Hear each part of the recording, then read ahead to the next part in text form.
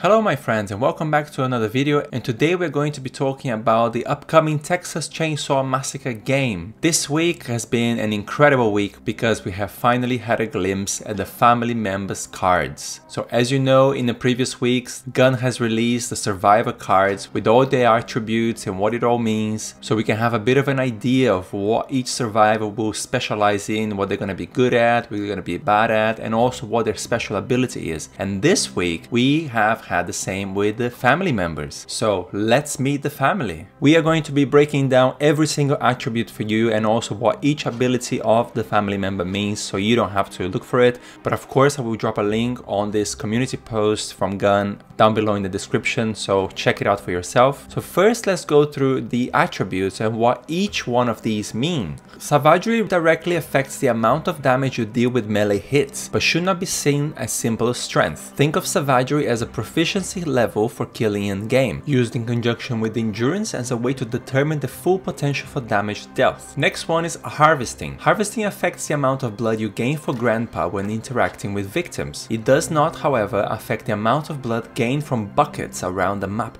Buckets! Melee hits, grapples with victims, and executions are the specific interactions that can fill your blood vial, depending on your harvesting stat. Similar to the victim's attribute, endurance affects the stamina drain and recharge rate. On the family side, however, melee strikes also drain stamina, making the endurance attribute important for dealing damage as well for mobility. So savagery is all about how much damage you can deal with your melee hits. But it sounds like the amount of endurance you have will also have an impact on how much damage you're gonna deal on your victims. I mean, harvesting, there are buckets around the map that you can fill with blood. What the hell is going on? This game is gonna be sick. So the way endurance works for the family members, with melee strikes also draining stamina, it's a massive game changer for the victims actually. This gives the victims a bit of an advantage, but I think they're trying to balance out how strong the family members can be together. So the first card we're going to talk about is the cook. So the cook, he is the owner of the gas station, he runs the household, he is kind of the leader, but he can also add additional locks to the doors around the house. He starts the match with 3 in his inventory, and these locks can be removed and added back into his inventory should he choose to relocate one of them. The cook can also close crawl spaces, causing victims to need to reopen them quietly. Very interesting mechanics. So the sick ability allows the cook to lean in and listen carefully to any strange sounds he might detect around the map. If a sound is detected, he can focus on it, revealing the location of the victim, unfortunate enough to be making the most noise. He's got 35 points in savagery,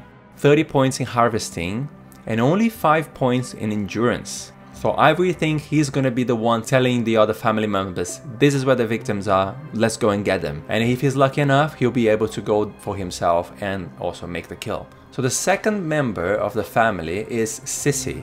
She's a little bit similar to the Hitchhiker, and she can not only traverse through gaps and crawl spaces, she can also utilize hiding spots to get the jump on victims. So her ability is Bane, so she can craft poisons and she'll be able to blow the poison powder into the faces of the victims and also use it to contaminate items around the map. So I can already see the victims sneaking around, touching a lamp to turn it off, and then that's poison, so they get I mean, it just sounds brilliant actually, the way it's just gonna work. Sissy's got 10 points in savagery, she's got 40 points in harvesting, so she'll be able to draw a lot of blood from the victims, and then she's got 30 points in endurance. Very good stats. So the third card we have received is from the completely disjointed Hitchhiker. He was so creepy in the movie, I love him. So he's the slippery one, and his traversal is a perfect example of that. He can play as the persistent pursuer that is tough to shake off, chasing victims through gaps and crawl spaces. His high endurance marks means he's swiping at you relentlessly while doing so. And then the Hitchhiker's ability is the trap. So he's handy with a pile of bones, and his trap ability is an extension of that. The macabre artist can place traps around the map that alert him when an unsuspecting victim steps in. He's got 15 points in savagery, 30 points in harvesting, and 40 points in endurance. So he's got the highest endurance of all the family members, so you can really see what they mean when they say he can be difficult to shake off. The fourth family member card we received is from Johnny. So what it says on the community post from Johnny is that aside from being able to actually track you through the map, Johnny can also put his frame to work for him by being able to instantly barge doors